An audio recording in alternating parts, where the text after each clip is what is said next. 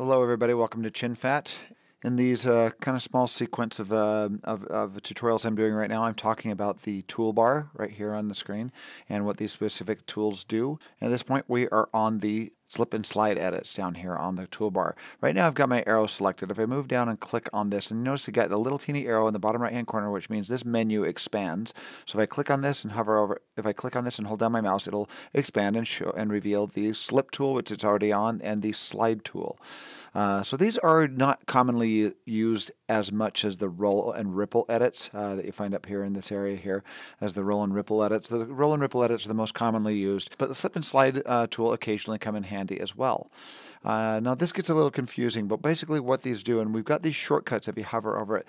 The slip tool is Y and the slide tool is U, and these keys are located next to each other on the keyboard, so they're kind of easy to access. So if we hit Y and U, it toggles between the slip and slide tool. So the first one, Y, is the slip tool. What that basically does, I'm going to go over to this clip here and we're going to zoom in a little bit there on our timeline. So I hit ++ on my keyboard to kind of zoom up a little closer to that. As I have the slip tool here, I move this over this clip and grab, and I start scrubbing left and right. What you'll notice here in this top screen is on the top left-hand side, we've got the out point of the clip of the previous clip. Of this clip right here, that's the out point of this clip right here. As I grab this and start dragging, it then now also has this clip that I'm grabbing. It's grabbing its in point and out point. And as I slide that back and forth, essentially what that is doing is changing simultaneously this clip's in and out point. If I drag it to the right, it's extending the in point while shrinking the out point. If I drag it to the left, it's doing the opposite.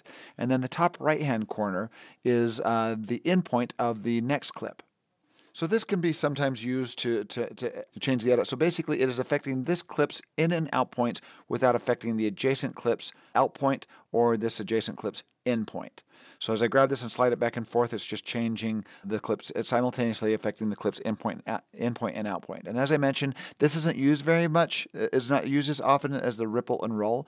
But if you just need to offset the clip's in point, you can even see my my audio waveform here as I drag it to the right just a few frames. You notice that shifts over. So that basically shifted this clip while keeping its timing in the timeline. It's changing it in and out points while keeping the timing exactly the same in the timeline. So let's go to the slide tool. U selects the slide tool, and what that basically does is, so you think a slip, it is basically slipping the in and out points behind these edits on the timeline. Now slide tool, that's actually physically moving the clip up and down the timeline, so you can think of it as sliding up and down the timeline, but what it's going to do is this is the opposite. It's going to keep this one, the in and out points on this clip the same, while adjusting this clip's in point, while adjusting this clip's out point and this clip's in point to compensate. So if I grab this and drag it to the left and say I want it to happen there, it just stretched out this clip's in point and decreased this clip's out point while keeping this clip, keep maintaining this in and out point on this clip here. So these can be used for timing purposes. Just I use these on occasion when I just need to like move the timing a little bit. So like I said, these ones aren't used as much. Occasionally, you might find an occasion where you need to just slightly offset these a little bit. But that's basically what the slip and slide tool do. Well, thanks for watching. In the next episode, we'll be covering the next item, which is the pen tool.